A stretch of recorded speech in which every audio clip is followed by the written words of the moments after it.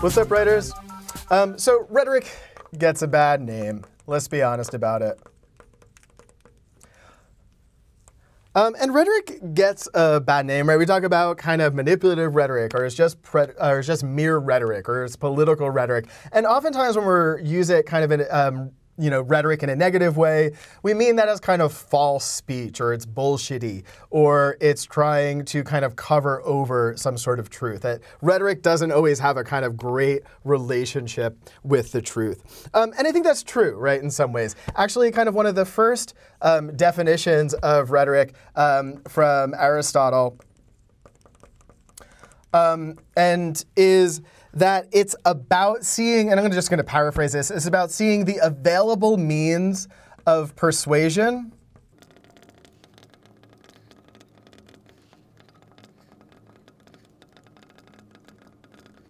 So Aristotle says it's about seeing the available means of persuasion in a given situation. Notice here, it doesn't say anything about truth. It doesn't say anything about being factually accurate. It doesn't say anything even really about being ethical or a good person. It really says about seeing what are the ways that you can persuade someone in a given situation. And really kind of, this going back to the early days of rhetoric, the idea that rhetoric was kind of this neutral thing was a problem, right? That there was this kind of relationship where rhetoric didn't always lead to truth. Actually, rhetoric wasn't really so much concerned with truth. It was concerned with easing communication. And that was a problem for a lot of people. In the current moment, rhetoric is not kind of just about persuasion. One of the definitions, for me that I really like from a researcher, Doug Downs, he says it's the operating system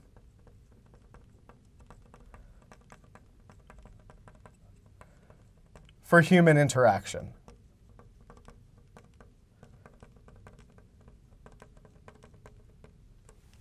And I really like that in the sense that it's really not just about persuasion. In the current moment, we talk about rhetoric not just in terms of convincing someone, but kind of as a way of looking at all different discourse, whether that's persuasive or not. But one of the other things, again, right, that we see both in the Aristotle and the Downs definition is that rhetoric is kind of neutral. Rhetoric can be used for good or bad. It's kind of like a superpower in that way. Now, you're probably thinking, okay, well then I'll just not use rhetoric, right? If I want to be kind of a good person, an ethical person, to be direct with my audience, I'm just not going to use rhetoric. And what both Aristotle and Downs would say is like, good luck, right? Because if that is the operating system for human interaction, well, what other operating system are you going to use, right? So what people say is that it's not about whether or not to use rhetoric, it's about how you are using rhetoric. So one of the things that we know from this is that rhetoric can lie and manipulate. And I'm not endorsing that, right? I'm definitely not endorsing you lying and manipulating, but I'm saying that actually what I've been teaching you in this entire course, you could use for those purposes. And that kind of sounds really bad, but let's actually see kind of why that is. And one of the reasons is because rhetoric is epistemic.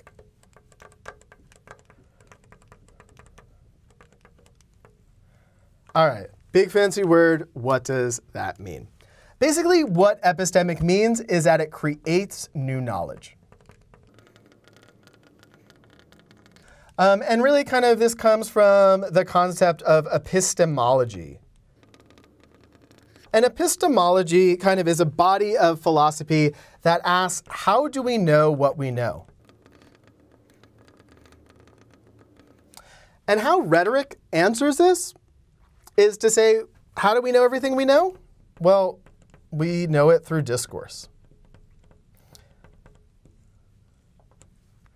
So let me illustrate for you for a second. Let's say that we have so actually, let me go back to the second, right? Creates new knowledge, not necessarily truthful or factual knowledge. Big asterisks here. So let's take something like, let's start with an idea. And let's actually make that a little bigger.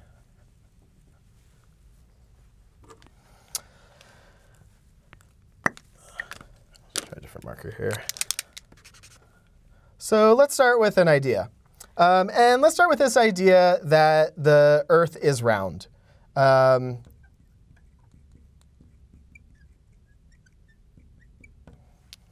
Now, how do you know that?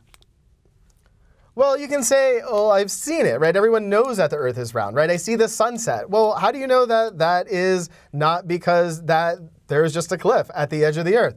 And you could say, well, OK, I know that because other people in the world think that, right? You know, people talk as if the Earth is round. You know, we could say like, well, NASA, you know, has photos, right? I've seen actually kind of multiple photos. Multiple different scientists say that the Earth is round, right? You know, my experience kind of correlates with that. And we could say, you know, that, you know, we can observe it. Even though if we've never kind of been, you know, in space to actually observe it, we can actually kind of combine these things to say, OK, if we assume a round Earth and we know that the Earth kind of moves this way because of what scientists say, then when we observe the sunset, we can assume that that makes sense with a round Earth. You probably see where I'm going here. Now, one of the things is that this is a good truth, right? We believe in that because we can link it to other things that we know. There's actually a lot of discourse around that. It's supported by the discourse. You know, whether or not the Earth is round, the only way that we know that is going to be through our actual discussions about it. So if we're thinking about what if we say that the Earth is not round? So, you know, there are people out there, right, who believe that the Earth is flat, right? We have a kind of flat Earth society. And one of the things about that kind of group of people is they're saying, well, actually, don't believe this. But one of the things is that, like, say that we kind of come across this and we can see, well, wait a minute, 1, 2, 3, 4, 5, you know, 6 sources and my own experience. Why I'm not going to believe this one? This is kind of an outlier here. That's not a very good truth because the strength of a truth is how it is connected to other pieces of discourse. It's about verifying here. And so we can see here that, all right, well, the flat Earth kind of, you know, doesn't really make sense, right? We can't really verify it with other sources. Now, and here's exactly what has happened with the flat Earth society. What if we actually start to create more discourse? And we see here, all right, so we're going to create some science.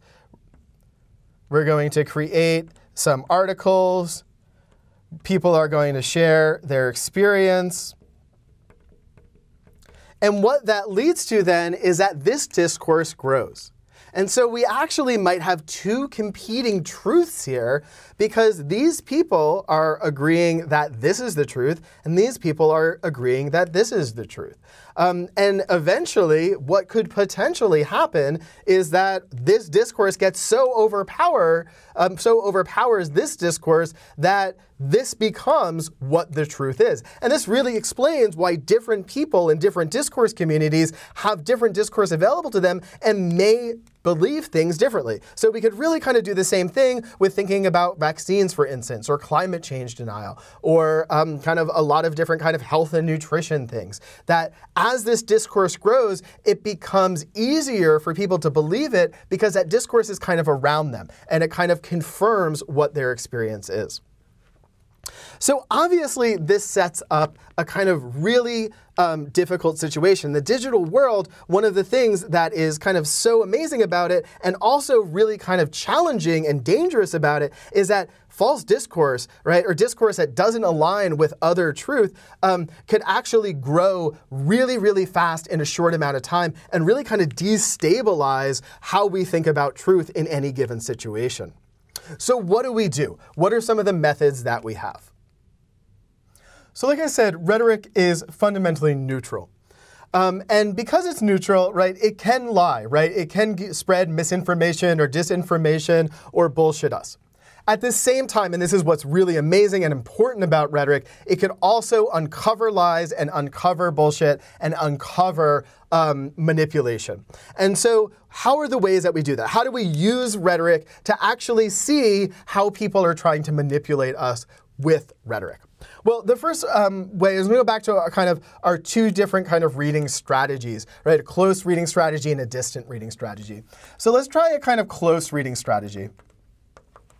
And a close reading strategy means that we're going to look at a text. Imagine that we have an article that is explaining that the Earth is flat. And we want to test to see whether or not this is actually something that we should find legitimate or not. So the first thing that we'd want to do in this situation is we want to actually analyze this text rhetorically. We want to think about the rhetorical situation.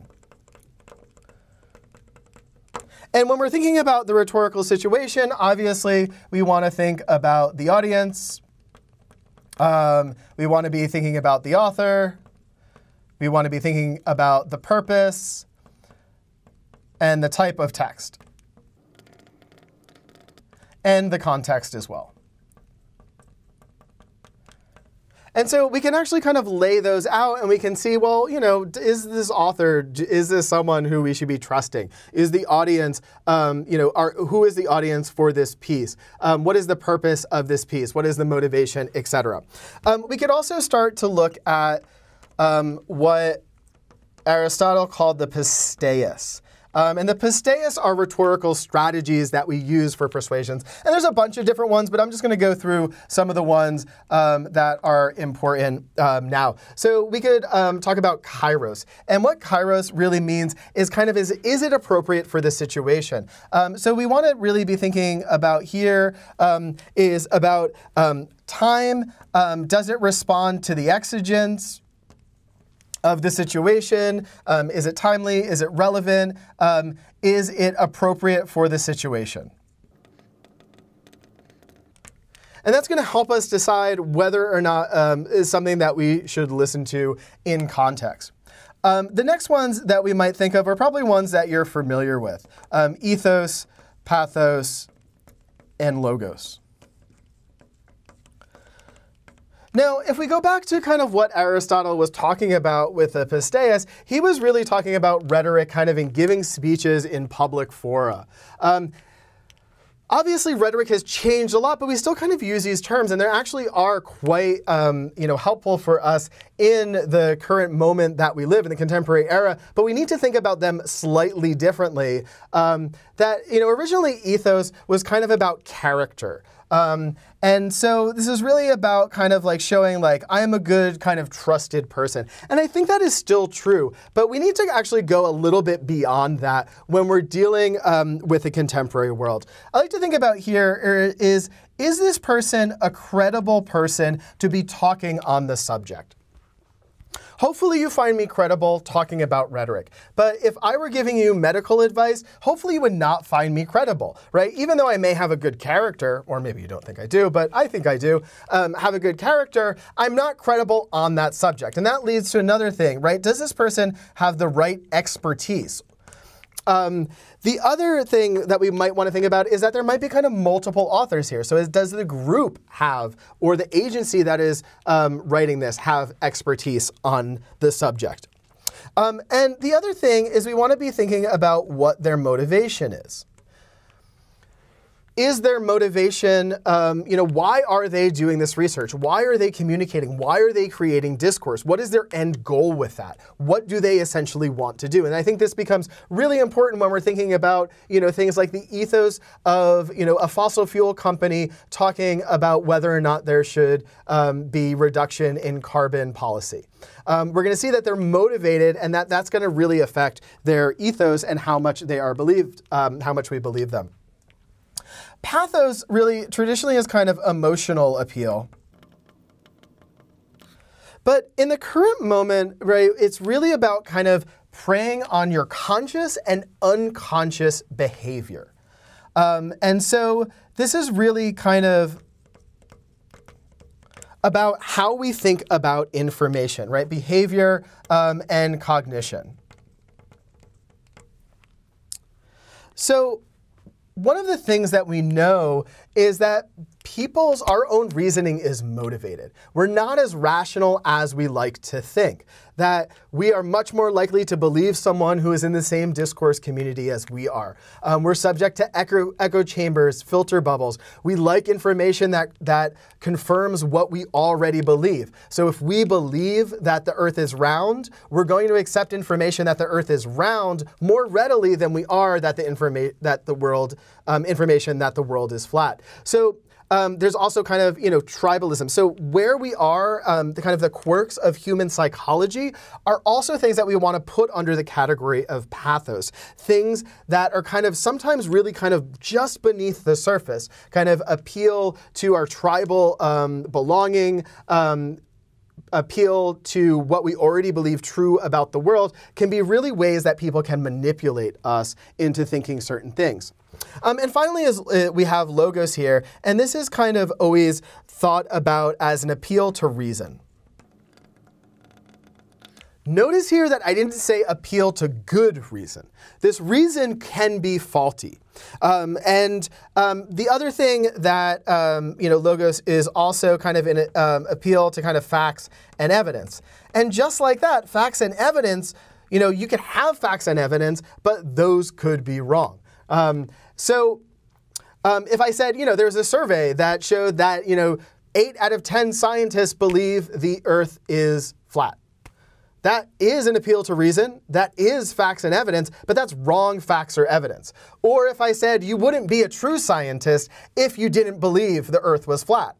That's an appeal to reason, but that's actually called a logical fallacy, right? It's kind of a trick that we use for reason to try to get people to believe things by thinking that they're rational. So when we're kind of looking at any kind of given piece of information, we could kind of use this close reading strategy by really looking at, how is manipulation happening in the moment. So there was a study done, I think it was in 2017. It was right after the time of the 2016 election, where a lot of people in the Western world were really concerned with the circulation of misinformation or disinformation in just the kind of digital ecosystem. And one of the studies that came out of that was a study at Stanford by a group of people who were looking at historians and teaching history. But anyway, they did this study where what they did is they looked at student fact checkers. They looked at students and how they fact checked and how they verified information. And they looked at professional journalists and professional fact checkers and how they did it. And they found that the students actually had some good strategies. But one of the things that the students did is that they really only focused on one text. And so they would focus on the text, and they would kind of look at this, and they would make a decision based on the text, whether or not that one text should be believable or not. What the professional researchers did and the fact checkers were a little bit different. And what the researchers found in this study was that they used distant strategies, or distant reading strategies. And what this allowed them to do is to kind of see how the truth exists in a network with other things, and allow them to verify whether something was true or not. So let's just say they came across a piece of text that said, the Earth is flat. And what they found is that students would just kind of look at this one text, and they wouldn't think about all the other texts that are associated with it. But what professional researchers did is that they did a couple of different things. What they did is, they looked at other texts. And they would look at other texts, and they would find that one says the Earth is flat. But actually, when we start to look at a bunch of different other scientific texts, what we found is that they say the Earth is round. And then they combine that, right? They can say, okay, well, this was just kind of on some random Reddit forum, and really kind of this was on the NASA website. This is, on a scientific journal, right? Here is a high-quality gray source. Here is a background source. Here is another scholarly source. And they can see, well, okay, well, this is kind of, these are the outliers here. There's very little support. Remember, a truth is only as good as what is the discursive support for that. So this strategy, what they did is, they looked at these kind of next to each other, and they called this strategy lateral reading. And lateral reading is kind of comparing other documents against the first document that you're looking at, or the first piece of information, to see if that can be supported. The other thing that they did, professional fact checkers, is that they would see information in the text, and they would see where did that information come from. So let's say that, all right, this idea that the Earth is flat, where did that idea come from? And then they would, find that idea either kind of in a link or a citation, and they would see that, oh, it actually came in, this text, and this text says, the Earth is flat. And turns out this text says the Earth is flat, and this text says the Earth is flat. And they would see, oh, OK, this is where they're getting their ideas. What they termed this was going upstream.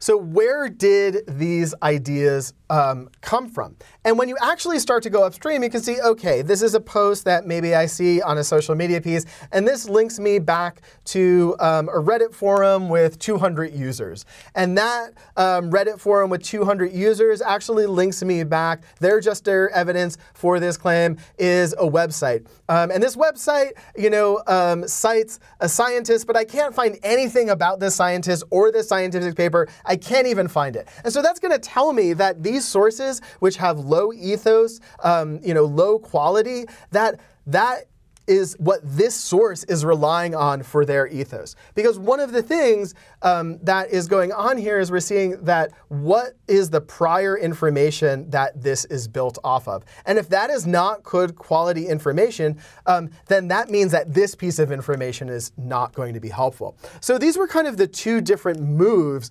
that the professionals made that the students really didn't do, right? The students were kind of really focused on this one source. They weren't necessarily seeing the source in a network. So that's one of the things that you want to start to be doing when you're starting to verify information, to see where did these ideas come from. Can we trust these sources? If you can't trust these sources, you can't really trust these sources. How does it fit into context, right? Is there going to be agreement by other sources whether or not? Now, sometimes, obviously this is kind of an easy example. It's kind of very cut and dry. The Earth is flat or it's not flat. It can get obviously a lot more complicated with this, with most issues in the world. The other thing, the other benefit of that is this is also a really amazing research strategy. If we are kind of verifying information, we can see, well, how does this piece compare to these other pieces? In finding those pieces and comparing them to each other, we're doing synthesis, we're understanding a discourse community. By going upstream and following source trails to other things, we're gathering more information. So it actually helps to start with kind of one document and move out by going upstream or lateral with these networks, both for verifying information and for actually doing more research to actually lead to synthesis, even if that information isn't as problematic or as difficult as the Earth is flat or the Earth is not flat. So really kind of what you're looking at here is kind of what is the stability of truth? Is there support for that kind of in the discursive context that you're in? And if there's not support for that, well, then we really should be really skeptical of that information. So these are kind of two different strategies. I think one of the difficulties as we're finding out in the digital age, and this is really kind of something that we're getting at over the next couple of weeks in the course, and I want to really hear your thoughts on that, is that imagine kind of this flat Earth idea is that right now we have kind of a lot of texts that are saying the Earth is round. But one of the things about the digital ecosystem is that it can easily add more discourse very fast, where essentially it could kind of flood the system. So what we're getting is we're seeing kind of flat things over and over and over. And this is really kind of, how social media and powerful forces and platforms can start to kind of influence actually what we think of as the truth. Is that suddenly if we go in a digital space and we see that there's a lot of discourse that the earth is flat, one of two things are going to happen, right? We're going to, either believe that the earth is flat, or we're going to start to call into question our initial idea that the earth is round. And so this becomes less powerful. And then I think the overall effect, and this is I think what people are really kind of worried about with disinformation and misinformation, is that it changes the shape of the entire ecosystem. And it makes it really difficult to verify for ourselves. And it also kind of creates this widespread skepticism where people don't believe anything, right? Because we can't be concerned, because how do we know? There's so much information up here and a lot of it is false. How do we know who to believe? And what that does is creates this kind of massive destabilization of the truth. And that really can really mess with our ideas of reality. And then I think really, I'm not really sure kind of what to do about that. I have no kind of answers. This is a moment that we're in. So I'd love to hear your thoughts in it in our discussion for this week. I will say, though, that this shows us how powerful discourse is. Remember, discourse is language in action, and how powerful manipulating discourse can really work to change people's minds, and that's really the reality that we all share. So here are just some tips on kind of how to keep yourself afloat within that. But I want to hear your comments more about kind of what are your strategies for kind of dealing with this, ecosystem in which, our epistemology is continually shaken on a daily basis. See you next time, writers.